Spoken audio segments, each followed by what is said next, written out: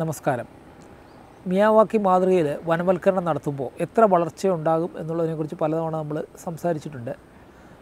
കേരളത്തിൽ നമുക്ക് ഏകദേശം 6 മീറ്റർ വരെ ഒരു വർഷം വളർച്ചയുണ്ട്. 6 മീറ്റർ മുതൽ 7 മീറ്റർ വരെ കനവക്കുന്നിൽ മിയാവാക്കി മാതൃകയിൽ വെച്ച വനത്തിൽ മരങ്ങൾ വളർന്നു. എന്നാൽ മറ്റ് ചില സ്ഥലങ്ങളിൽ 3 മുതൽ 4 മീറ്റർ വരെയാണ് വളർന്നത്.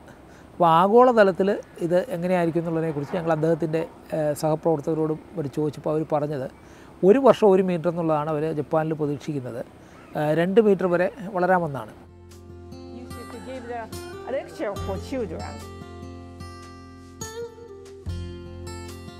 അപ്പോൾ കേരളത്തിൽ 4 മീറ്ററും 7 മീറ്ററും ഒക്കെ വളരാനുള്ള ഒരു കാരണം, കേരളത്തിലെ മരങ്ങളെ സംബന്ധിച്ചിടത്തോളം നമുക്ക് ഇവിടെ മഞ്ഞുകാലം ഇല്ല. അപ്പോൾ മഞ്ഞുകാലം ശരിക്കും മരങ്ങളുടെ വളർച്ച നിർത്തിവെക്കുന്ന ഒരു കാലമാണ്. അപ്പോൾ ജപ്പാനിലടക്കം പല സ്ഥലങ്ങളിൽ ഈ മഞ്ഞുകാലമുണ്ട്. ആ മഞ്ഞുകാലത്ത് ചെടികൾക്ക് വളർച്ച കാര്യമായിട്ട് ഉണ്ടാകുകയില്ല. അതിന് പുറമെ നമുക്ക് ഒരു 6 മാസം നീണ്ടിരിക്കുന്ന ഒരു മഴക്കാലം ഇവിടെയുണ്ട്.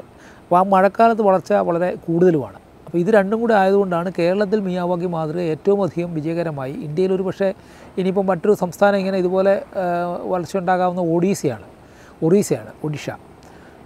കാരണം അത് കാലാവസ്ഥയുടെ പ്രത്യേകതയാണ്. എന്തായാലും കേരളത്തിൽ നമുക്കതുകൊണ്ട് വളരെ വലിയ ഒരു മാറ്റം ഉണ്ടാകുന്നുണ്ട്.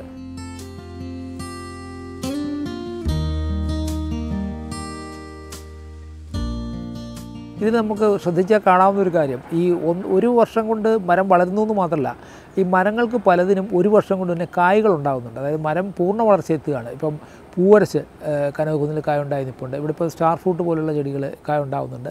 ഇതൊന്നും 1 വർഷം കൊണ്ടോ 1.5 വർഷം കൊണ്ടോ സാധാരണഗതിയിൽ കായ്ക്കുന്ന മരങ്ങളല്ല. അപ്പോൾ കേരളത്തിൻ്റെ പ്രത്യേക രീതിയിൽ ഫലവൃക്ഷ തോട്ടങ്ങളും മരുന്ന് തോട്ടങ്ങളും ഒക്കെ ചെയ്യാൻ മിയാവാക്കി മാതൃക നമ്മൾ സ്വീകരിച്ചാൽ വളരെ പെട്ടെന്ന് തന്നെ നമുക്ക് ഫലം കിട്ടും എന്നുറപ്പാണ്. അത് എല്ലാവർക്കും പരീക്ഷിക്കാവുന്നതാണ്.